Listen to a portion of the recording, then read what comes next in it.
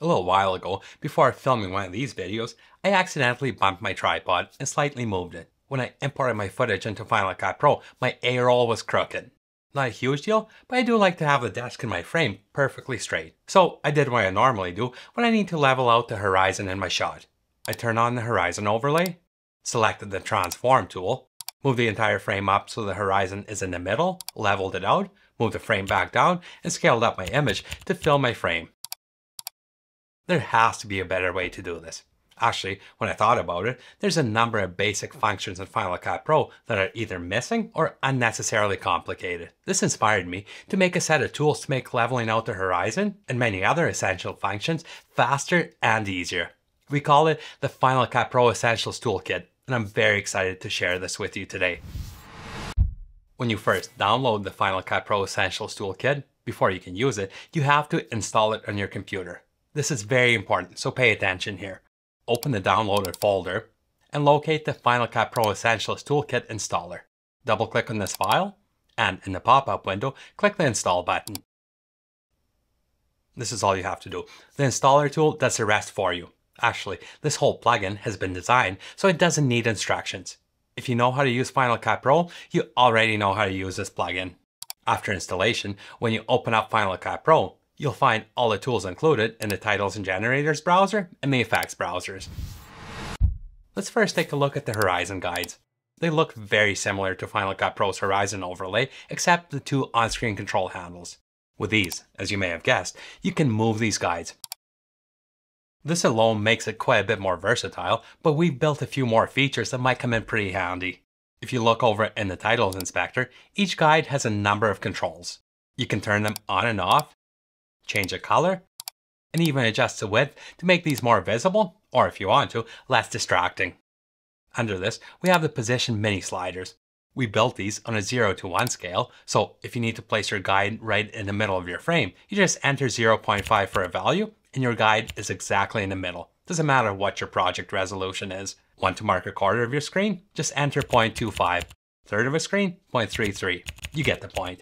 And if one vertical and one horizontal guide isn't enough for you, we've included one more of each. You just have to turn them on in the Titles Inspector. We've also included another set of alignment guides you can use. These are very similar to the Horizon guides, but are designed more to help you align items in your frame. Besides having the ability to move these with on-screen controls, you can also use this handle to rotate your guides, and even adjust the width of these lines with on-screen controls. Next, let's take a look at the ToDo Title preset. This is one of my favorite tools, and I even assigned this as my default title because I use it so much. When you're working on your project and need to leave a note to remember something, you just add a ToDo title. The text comes in a bright yellow box to make it stand out, and as you type your note, the box adjusts with the text. You can move this note around with the on-screen controls, and if you need to reference a specific part of your frame, just go to the inspector window and turn on the handle. When you're ready to go back and deal with your notes or to-dos, just skim your timeline and the yellow background boxes pop right out at you. Another thing you can do is go to the timeline index and type ToDo in the search box. Select all these clips and change a video roll to a different color to make these ToDo titles easier to find. I'm not sure if there's a way to automate this, but if I ever figure it out, I'll make sure I include it in a free update. Next, let's take a look at the YouTube end screens title. In my experience, the best way to keep people watching on YouTube is by pointing them towards another video at the end. This is fine if you're watching this on mobile or a computer, but not all platforms support end screens, so you just end up looking weird. You can fix this with an end screen title. It comes with 2 video drop zones and a subscribe drop zone. You can use these to add a thumbnail of your next video or even add a video clip, and each one of these can be turned off. Every drop zone comes with an on-screen control to move it around. But as you probably already know, YouTube doesn't let you place these at the edges of your screen. So just like YouTube, I've added limits to where you can place these. I have a couple more title presets here that are pretty self-explanatory. An adjustment layer and a vertical video fill layer.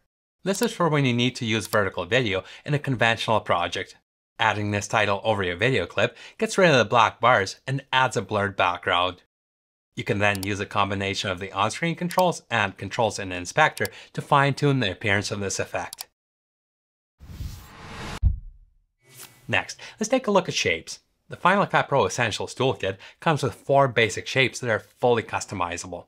Now, Final Cut Pro does come with a built-in shape generator, but honestly, it sucks. Let's take a rectangle with an outline, for example. The only way to change the size of this rectangle is to use the transform tool. But when you do, all you're doing is stretching this out, and it looks like garbage.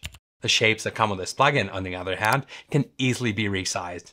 You can adjust the height, width, corner roundness, rotation, and a bunch more parameters. You can even add a few keyframes and animate it. Quite a bit more versatile than the built-in shapes generator. And last but not least, in the titles category, you get 5 split screen presets. These are super simple to use. Just pick the configuration you need and add video clips or still images to the drop zones. Adjust the image framing and the background color for an easy split screen effect. And if you don't want borders between your images, just bring each drop zone scale back up to 100% and square the edges for a seamless split screen effect.